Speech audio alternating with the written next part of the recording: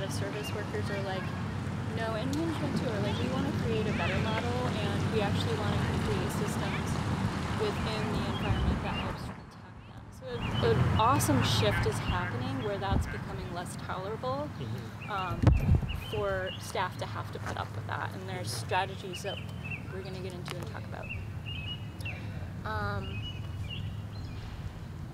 Yeah, and then toxicity. So you have this cool culture of like, yes, we have a family, yes, we community build, we have jokes, this banter happening. But then when it goes to an abusive place or a toxic place is when you have the abuse of power, either with customers or inside management, supervisors.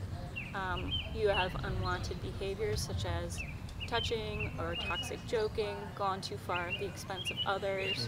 That locker room banter in the back of house can be usually showing the like toxic masculine dynamic where there's a lot of sexist jokes or like homophobic sexism, misgendering, unwanted comments, etc. Like we're seeing more of that in the back of house as like that kind of like bro dude like culture has a welcome climate. And so yeah, and that's when these harmful behaviors become the norm. So yeah, I just wanted to build that picture. That's what we're talking about. That's what we're here to talk about. I'd love to like hear from who's here and what your experience is, and like fill in what I didn't name. What else do you know about the culture, and just like the good and the bad, like what's happening, and yeah, what's your experience, and why is this an interesting topic to you? Well, I guess every so often I hear stories about a restaurant where there's the boss or the manager or there's some type of harassment or assault happening, and then usually I don't hear much more about that story. So then so then there's not much follow-up, and then it's sort of it fades when of course I believe it's still a concurrent problem. It just hasn't made the media or whatever for a while. Yeah. Thanks. I work at Woodbelly, and we do a lot of catering. Oh, right. And we have had lots of experiences where it's like a wedding and people are drinking and partying and having a good time, and then like somebody's creepy uncle just like crosses the line and grabs someone's butt or just is like encroaching on our space. And ever since I've worked there, we've had a really good culture of like, we have a big peel that like goes in the 800-degree oven, and people will like kind of hold it and brandish it and like tell people to leave, and they do. And so there's like a real sense of camaraderie. Like there's not as much distinction between front of house and back of house because we're all a crew, we're all working together. It's wonderful. And I've always felt pretty supported at that job by like the masculine people and like everyone, but and I've had moments where I've been in a position of power and like had an opportunity to be a good bystander, and where I've felt like I kind of missed the mark, and then moments where I felt like I stood up to my potential and like showed up for my people, and so that is like an element of like interacting with customers and wedding goers, and like we have a pretty strong perspective of like we're kind and professional to the people who come in, and also we're not subordinate to them. They're coming in to buy our products. We're serving them at their wedding. Like we don't have a customer is always right perspective, which I really appreciate. And we have a thing like in our contracts that we sign with wedding clients, an addendum where we can stop service at any time if any of our staff are like made to feel uncomfortable. That's good. Which like we haven't had to do, but when that does happen, we do our best to respond and center the person who was made to feel uncomfortable and support them. How do you do that? So there was an instance where a young woman's butt got grabbed at a wedding, and she was like going in to bus and was in this like very crowded barn and didn't know who did it, and so we pulled her off front of house and let her stop serving and take as much time as she needed to like drink some water and breathe. And we didn't have much expectation for her the rest of the night, but she didn't have to keep serving. And because we didn't know who that person was, we couldn't like, I wasn't at that event, but I think that we tried to minimize harm by pulling that person out of that space. We'll go to the event coordinator, like the point person, not like the bride or groom, but the person who is like one of their friends or family members, and tell them that this happened, and that if their people don't stop acting like fools, we will leave and stop service. So I like that you, in a lot of conversations I have with people about like, how do you respond to like an incident of harm? Like, one of the first things that we usually say is like, well, ask the person what they need.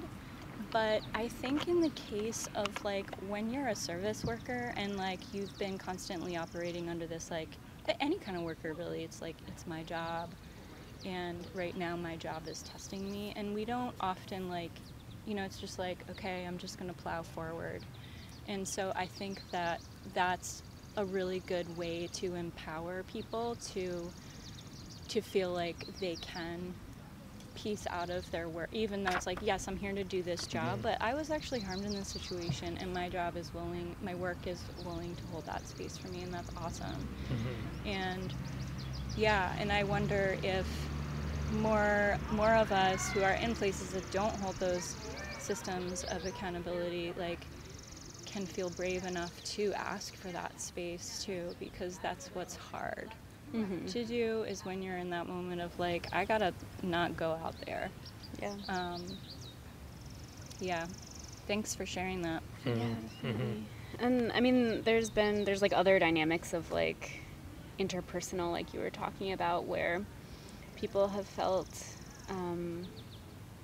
uncomfortable, or like have felt as though the dynamic has gone too far among certain workers, and we have workers who are in high school, and so just sort of like navigating that and holding space for people who feel uncomfortable, and then checking in with people who are sort of contributing to the dynamic of discomfort. And we've had meetings with like that, where it's like sitting them down and being like, hey, people aren't comfortable with the way that you're behaving.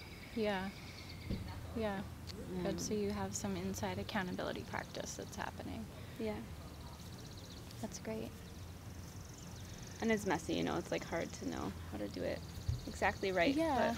And sometimes we have to be messy. Like when we don't know and have systems in place, it's kind of getting cozy with that discomfort of like, this doesn't feel, I just have to reflect back to Lisa Scanlon's training on the Wheel of Consent is really interesting. I was thinking about that. I had to, I was reminded that the way that I usually operate is that I don't usually ask for what I need.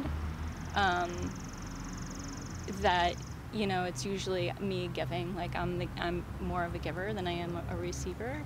And I think that, how did I want to tie that? Well, when we're making big changes in our world, like especially in the food and beverage industry, where there isn't these systems in place, we have to learn to ask for what we need. And that's not an easy thing for a lot of people. I think a lot of people are in the place of like saying yes all the time and not being like, no, actually I can't do that, and this is what I need. So I think that being able to practice, that's what we're here today to learn and build some skills around, is being able to understand that consent isn't just about consent, and boundaries isn't just about like having a relationship or a romantic partnership or sex. It's also relating. It's just relating in the world, and how to communicate better, and how to name your boundaries, and know when they're being violated, and and not respected. And so I'm really glad that we're all here showing up to do this. So I want to lead us to excuse me, let me take a drink. I want to lead us into some questions. Can I share just another thing Yeah. about the culture? Yeah, go ahead. Yeah, please. So, yeah, at my work, I'm a worker owner of Woodbelly, and I'm like the newest worker owner. But I've been in a position of power there as like a manager for the last like year, and like since before the pandemic as like an event lead. And I feel like, especially as like an old, like I'm in my 30s, like a lot of our workers are in their teens and 20s, like I just feel sensitive and awkward about the banter sometimes, because like a lot of the jokes that I'm making are with people who are a lot younger than me. And so as like a person with power in the business, I try to just think about that a lot, and like think about the ways that I need that camaraderie and relationship too. Yeah. It's like a very cortisol based work environment, and the banter is like That's a a good way to real put it. like medicine Yeah. to it. That's And right, yeah. Let off I love steam, that. right? it's like the stress loop, you know. Mm-hmm. But just like, yeah, as a person with power, trying to check in and be like, hey, am I crossing the line? Like, please tell me. And it kind of, you know, takes away some of Yeah. the fun, but like the discomfort is already there inside of me, where Yeah. I'm like, I have a lot of neuroses and self-consciousness, so just like checking in a lot and Yeah. being like, hey. The stereotype is that the boss intentionally does these things to hurt people's feelings. Yeah. Yeah, I love that. And it's, I mean, again, the parallel with like, yes, we know this about sexual relationships. Like, okay, like we still have to check in from time to time. Is this still okay? But we forget to do it in our friendships and in work relationships and professional relationships of like, oh yeah, that's important to Right. keep that that practice happening. So I had a question that I want to turn to you again, and I also have some feedback on it, but so what strategies specifically does Woodbelly have in place to dismantle systems of toxicity or to support their staff in incidents? I mean, you named one of them at that one event that you had, which is really great, but can you name like other times, or like specific policies or values that you have in place that help create that environment naturally? Yeah, so after that person's butt got grabbed, we put in all of our contracts moving forward that we reserve the right to stop service at any time if our workers feel uncomfortable, and that isn't like the first step that we take, but it's like the last step that we'll take if other things can't be met. Yeah. We have a non-harassment policy that we take pretty seriously, that people sign when they are hired with Woodbelly, around discrimination and harassment and abuse. That includes like discrimination on basis of like ability, gender identity, sexuality, race, and that type of thing. Awesome. And then I think it's pretty natural, like a lot of the people that work with us are queer and trans, and so I think there is like, I don't really hear people say like, hey ladies, or whatever, like people just say, hi, welcome y'all, welcome folks, and it's just kind of second nature, which is really nice. That's good. And yeah, I feel like I had an event when I was like an early event lead where we were down in Killington, and it was like a welcome party, and it was like a very bro-y vibe, and they were like throwing the football, and I think they intentionally threw it at my coworker, and it hit her in the ass, and like it hurt her really bad. Like it brought tears to her eyes, and the way I responded was I just like yelled like, what the fuck? And then I like felt inside of me like I went silent inside. I didn't know what to do because it was like me and her and like I think one other femme human, and I just felt like I could have done better, and then like I could have been more explicit, you know. And I think that the party people came over and were like, apologizing and asking what they could do, and I got them to get us like sodas and but and like told them that that can't happen again or we'll leave, I think. But like it was one of those moments where like I felt like I could have done better, and I like reflect on that a lot. And like how to do better as a bystander.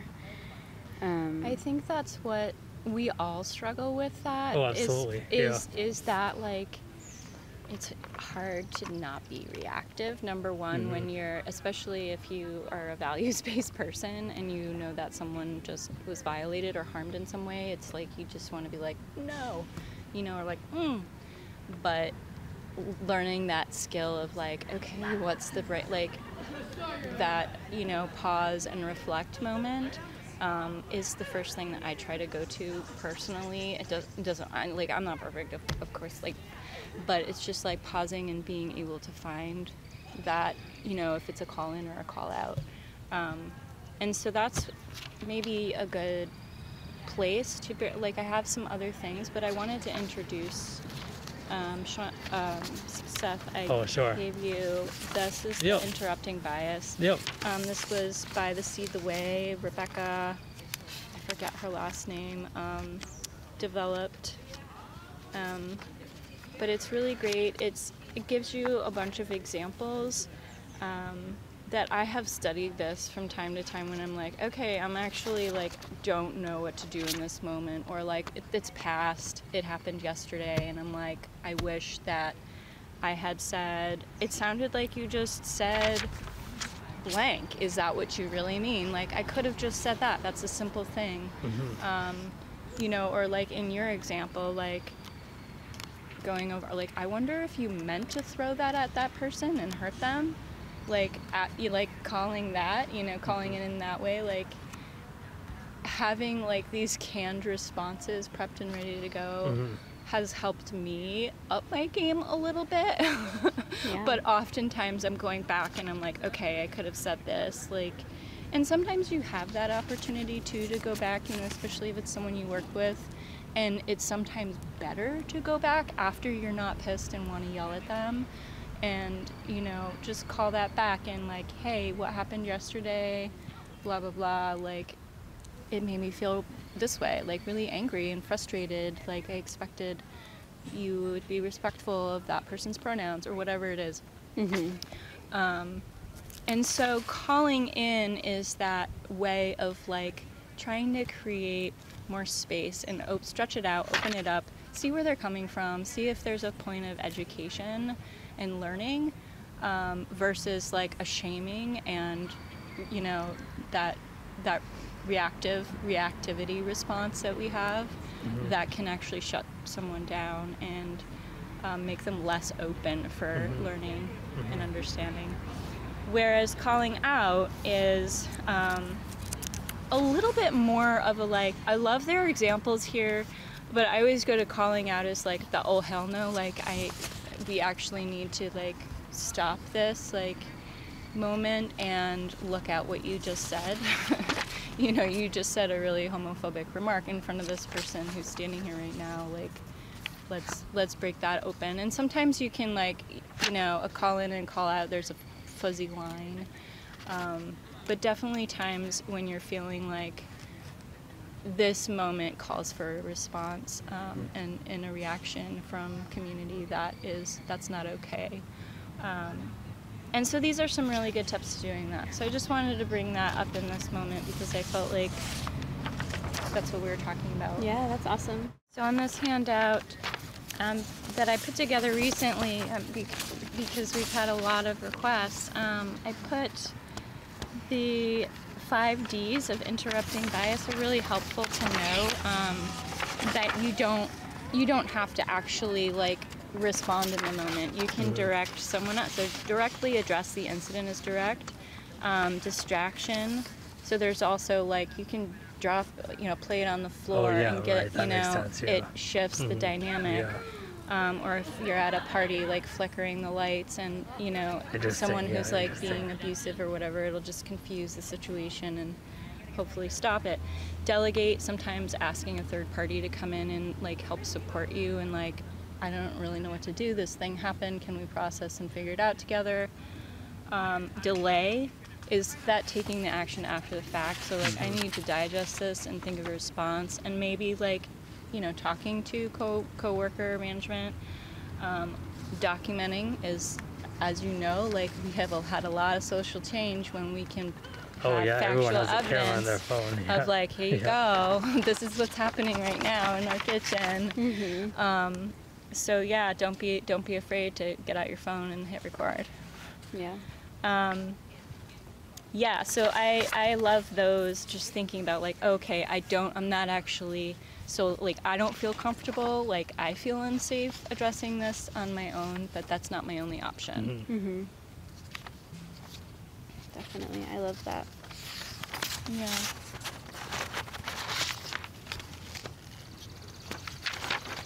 Yeah, I also love the pause, like, hey, can I pause you right there?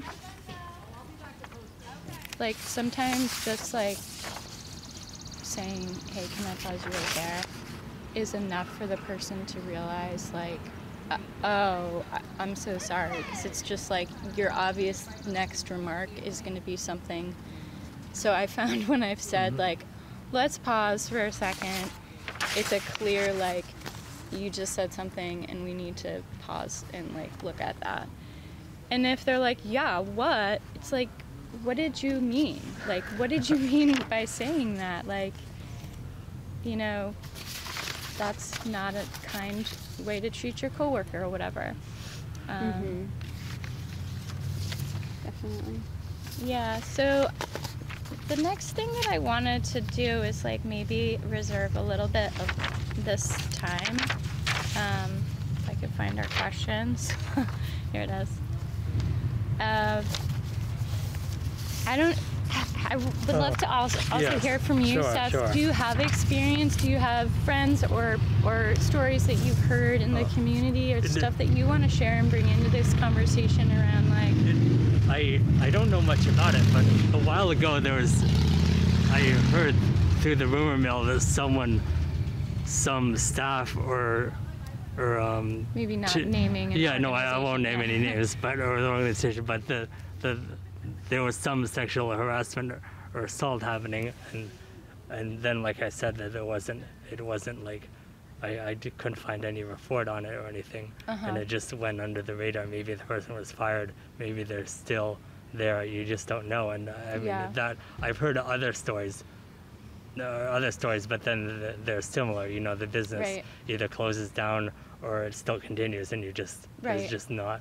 You just don't know what's going on. Right, you know? and so there's a part of like being a community member that is like, do I want to continue to support this business? Yes, that's correct. You know, and then we have cancel culture, right, where there's a fine line between transparency and accountability, and like actually, you know, canceling someone, and like, you know, restorative, transformative justice work like gives us the opportunity to call in, like here we bring that call in again, to call in, and there are lots of different strategies. I know I was hoping that the Montpelier Community Justice Center does a lot of that work, where they do a process where you can sit down with both parties and work through those issues. But it's true, it's like, it's kind of taboo in a way to talk about those sort of things, but it's also, you know, how do we do that in a way that's not canceling a person? Like, 'cause then you have the whole community who's like, I'm not going there ever again.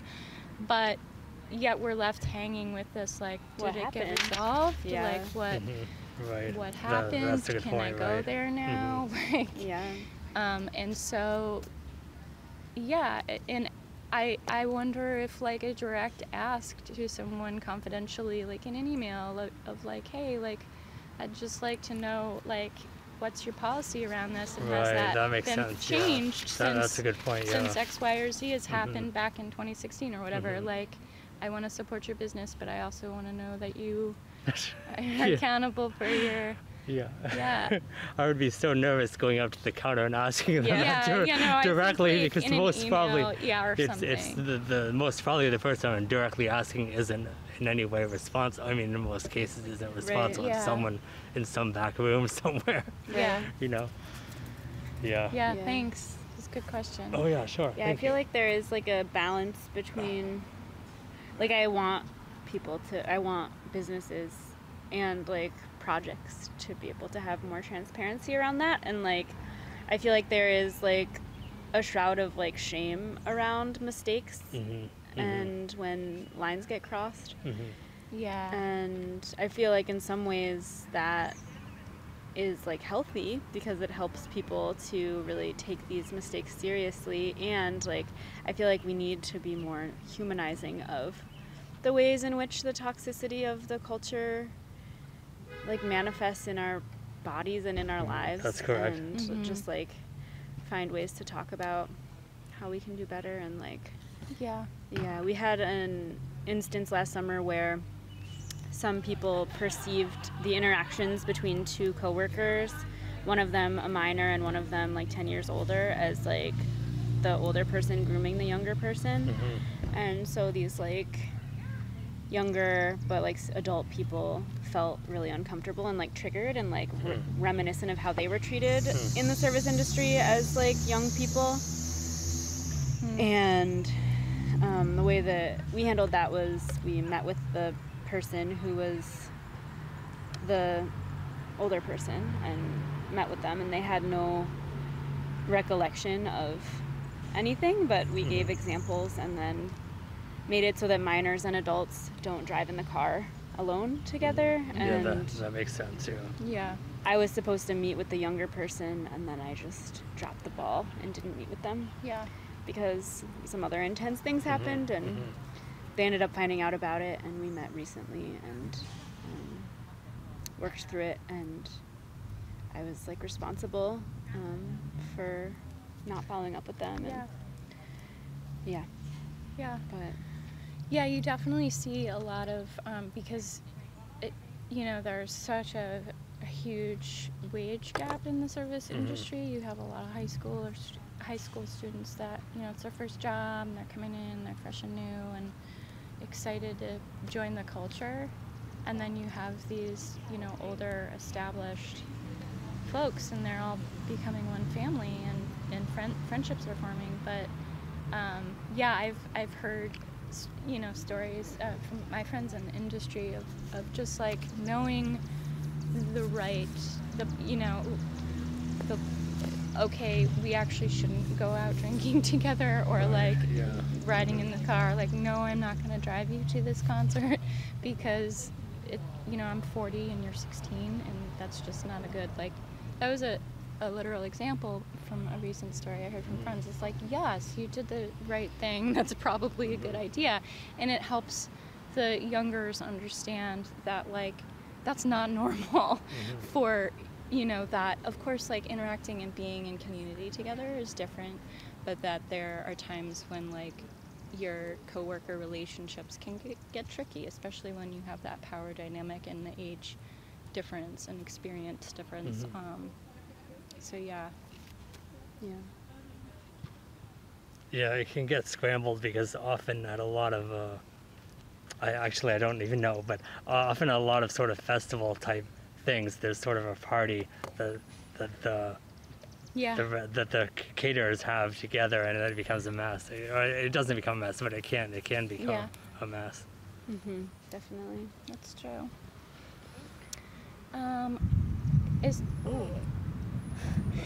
Do we have any other want to workshop something that has come up in your world that, geez, I wish I said something different? Or like maybe you did, maybe you were like, I was able to step up and I said the right thing, or I could have done it better.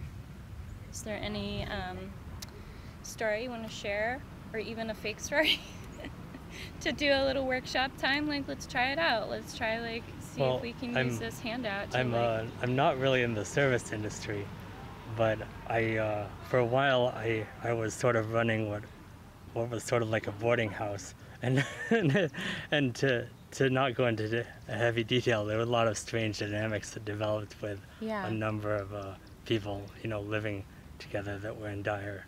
Most of them were in dire straits. So Did you have any moments where you felt like you were able to support or mitigate tension or harm, or moments where you... Well, I did the best I could, but what happened is all of the tenants ganged up on someone that I had known, since I was a child, and then and then it became a mess because the right thing to do would be, or the right thing to do in regards to the majority would be to listen to them, but I didn't really want to, so I put off addressing their concerns for as long as I could, and then the situation just got worse and worse until I had to evict this person I had known since I was a child, and her partner that was assaulting her, and then I had put them together on the same lease, which was a mistake. I should never have done that, but he wasn't paying anything. She was paying all of it, and they were cohabitating, so I didn't really know what to do. Either I could have said he can't come there at all because he's not paying, or I don't know. I mean, I should have put them on separate leases, but that was my fault, like, I think so. Bringing this to the example of, like, I can tie it into your tenant landlord situation, sort of. Sure, go ahead. Is that having policies in place? Yes, or, like, I needed policies in place. In contract, or that, like what you were saying, that I don't know if it's your personnel manual or whatever contract that folks sign when they come on, clearly states X, Y, and Z. It's like, so you learn, sometimes it takes, like, learning from example of, okay, we need to address this situation is coming up, and, like, how do we prevent that from happening in the future? Yes. And, like, and one thing I wanted to mention too is that what I think is really wonderful and unique about Woodbilly is that because you have created these great systems, you have an awesome work team that are already kind of, like, in line with the values. And I've had this question from other local restaurants and bars of, like, stuff is happening here, like, how do we change the culture? Like, there's going to be pushback, like, if we do X, Y, and Z and try to bring in, like, you to do this bystander training, or to come in with, like, changing our personnel policy, there's going to be a lot of pushback. Like, that culture is already there. And that's a really good question. It's like, well, you create the good systems, and folks who are in alignment are going to show up, and you might lose some folks, but maybe that's for the best. Yeah, that or makes maybe sense, they're ready to change, and that they value and understand that it's not their fault. It's the society they were raised in that forgot to teach them these things. Like, a shift is definitely happening in our world, and I love that. I think the dark side is that cancel culture, but that, like, radical, like, we need this change to happen now, and, like, service workers aren't less than, and deserve equal, respect of their boundaries. Yeah, totally. Anything else before we close? No, but thank you. Yeah, it was a good conversation. Sure. I'm glad it was this intimate discussion. Yeah, thank you. Thanks for coming. Sure, thank you.